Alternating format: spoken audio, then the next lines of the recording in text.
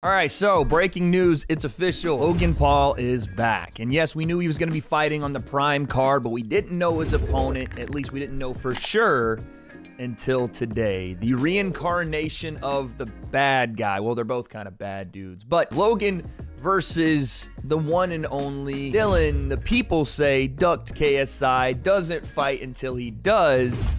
Danis. And we have to break this whole thing down. Why Dillon is the right pick here, why I do think he's going to make the walk this time, and why this may push the Prime card into astronomical numbers we've never seen before in influencer boxing. Logan Paul, Dillon Danis is the fight. Is it the right one? And more importantly, is it competitive?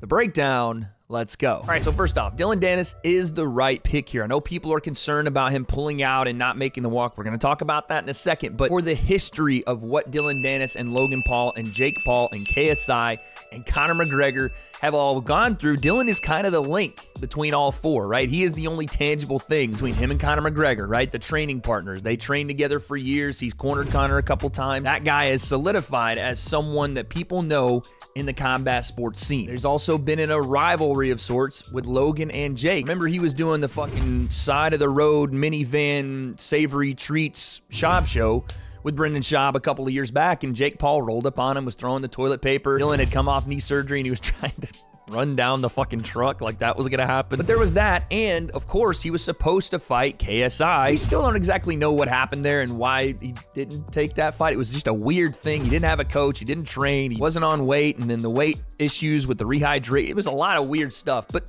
essentially, Dillon has ties to everyone in this scene, and either you want to see him beat Logan, which is probably a very small percentage of people, to be honest. Like, people really want to see Dillon Danis get his ass whipped, and he calls himself the bad guy after the moniker of Chael Sonnen, who he has studied to the absolute teetotal titty as to how to be someone that people hate. And I would say Chael morphed that into being someone people love, that people wanted to watch the bad guy. It was almost like an anti-hero with Chael, whereas people know they genuinely fucking hate Dillon Danis. Like, no one likes him. So this was the perfect pick, because if you are trying to bring Logan in, you do want to make him a babyface. You do want to make him alongside KSI, the two big shining heroes of this card, right? KSI is a massive underdog to Tommy, but the one that people want to see win that fight, or at least that's what it's going to be for the most part. Logan coming back in off of, I guess it's almost 2.5 years now. You want to give him a fight. One, he can win, and two, is something that's going to make him look good should he win, right? You almost erase all of Logan's bad things with a win versus Dillon Danis. I hate to say it that way. It's not going to erase it for me, and that's not necessarily a bad thing. Like, you can separate the fighter from the person. If Logan beats Dillon,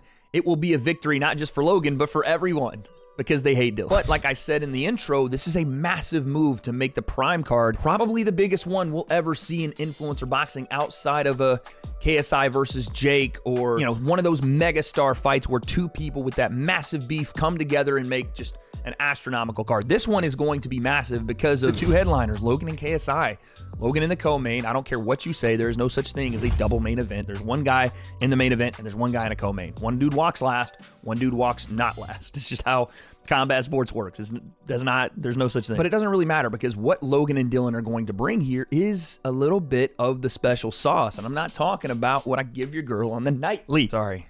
Don't know what happened there. But as far as this fight goes and why Dillon is the right pick, because he has like this weird way of continuing to remain someone that people talk about, regardless if he fights or not. It's just, it continues to be the case. People talk about Dillon Danis, whether it's the scammy crypto stuff or the fake giveaways or the fact that he calls out everyone after a fight. He's very much taken that Conor McGregor route of, big fight happens, he's on Twitter immediately calling the person out. Even though he doesn't fight them, now he has that opportunity. But again, it keeps him talked about. And then you add on to it that now Conor McGregor is interacting with misfits on Twitter. He's quote tweeting and saying the return of Dillon Danis. That again brings that tied-in MMA audience back to the fold and went, oh, okay, we actually don't like Dillon either. We want to see him get his ass beat. So now you're bringing in different audiences from the influencer side, MMA side, potentially the WWE with Logan Paul, because he's now gone over there and is a spectacular wrestler. Logan Paul is picking up wrestling and has become one of the better athletes in wrestling that I've ever seen. And not just the athletic side, but the storytelling side and the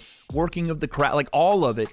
He's doing it better than I've ever seen anyone do it, quicker than I've seen people do it. This is scary how good he is at this. And Tommy Fury bringing the, rub from KSI and I guess potentially some of the pro boxing scene because of the Fury name. KSI bringing all of the UK This is a recipe for an absolute banger of a card. And before we even talk about how the fight goes, we do have to talk about the big elephant in the room, Dillon Danis potentially pulling out of the fight, right? It was, again, one of those weird situations where when it came to the KSI fight, he was saying there were some iffy things in the contract and there was weight issues and things like that, but I think it came out that it was just specifically Dillon having a hard time making the weight, not being prepared, not having a coach, and potentially still struggling with his knee injury that we do have to give credence to. Like, apparently this ACL recovery has been brutal for the guy, and you hate that because to have an ACL reconstruction, it not work, and then have to go have another surgery on it, you feel for the guy. That fucking sucks. But you do have to have some sort of contingency plan in place here for Dillon. As much as it's one of those things that no one wants to see happen, you do have to prepare for the worst here. Because if you don't take note of history, if you don't learn from the mistakes of the past, they are doomed to repeat themselves. Okay, so update. I'm in New Mexico for Bare Knuckle FC 48. Bryce Hall's about to fight by the time you see this. And I also have some updates, not the drink because I didn't bring it, but about the Logan Paul, Dillon Danis pullout situation. Apparently, the contingency plan is in place. Logan does have a backup opponent for Dillon Danis should Dillon pull out of this fight, and it is none other than Hasim the Rockman Jr. This is a big time pick. In fact, I think some people want to see this fight more than they want to see Logan versus Dillon. I'm just saying, Logan has talked openly about how he's the better boxer than Jake, his younger brother, and how people avoid him because of this thing, which I think is horseshit, but he has a chance to prove that. Again, this is all contingency plan because Dillon is still the opponent, and the way he's promoting this fight as of right now is a little tiptoe on the line, a little risque, but I might have a separate video for that. So, like I said, Hasim Rahman Jr. is the backup opponent here. Apparently, there's a $100,000 contingency plan as far as if Dillon pulls out, he's going to have to pay a fine. And there's like a doctor that's going to review any medical issues that Dillon would have leading up to this fight. Like, they've taken care of it. Fair play to Misfits on this one. They have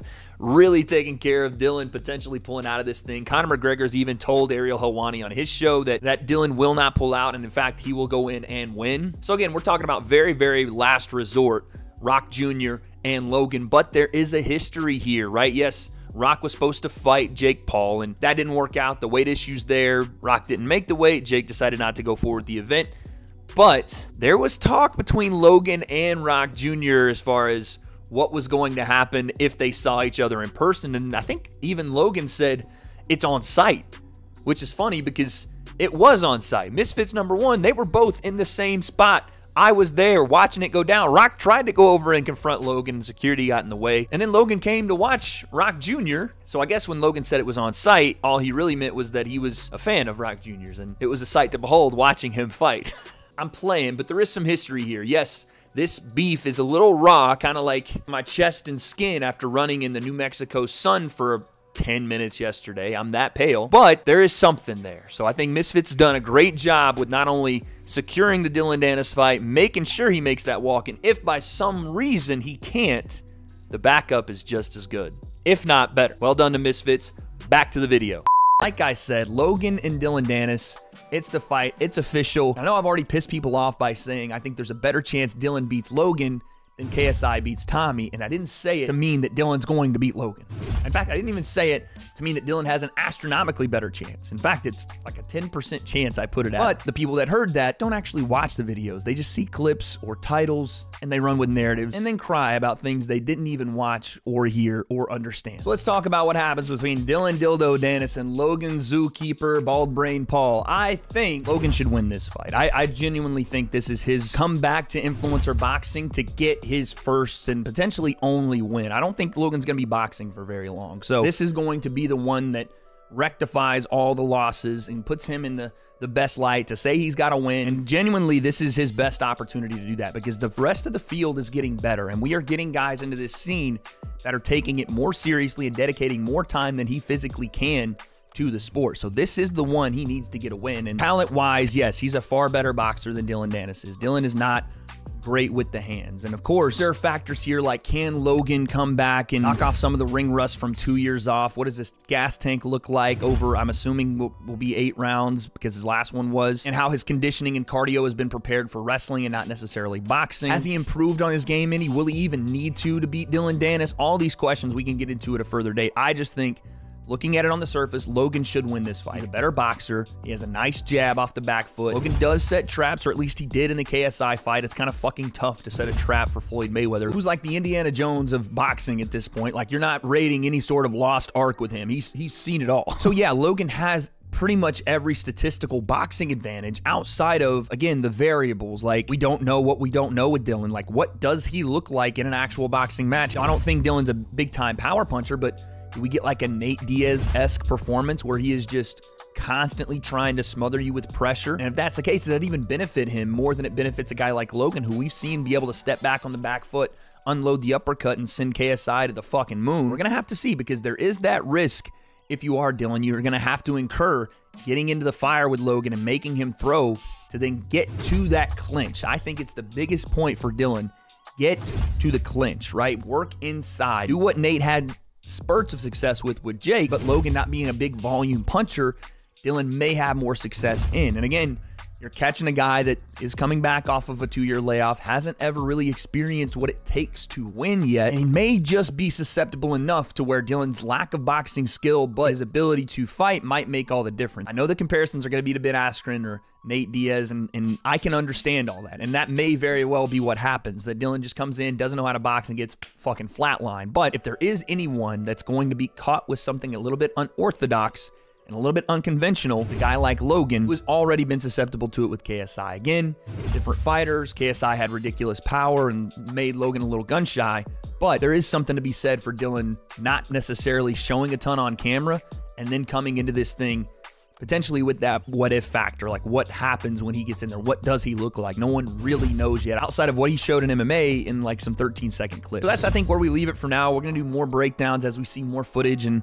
as I'm sure KSI and Logan team up for some fucking prime boxing training videos and some transformation from both KSI and Logan where they both look like they're Optimus Prime, and I'll deliver those videos like Amazon Prime for all of you guys as well. But until then, let's leave it here. Logan should win this fight.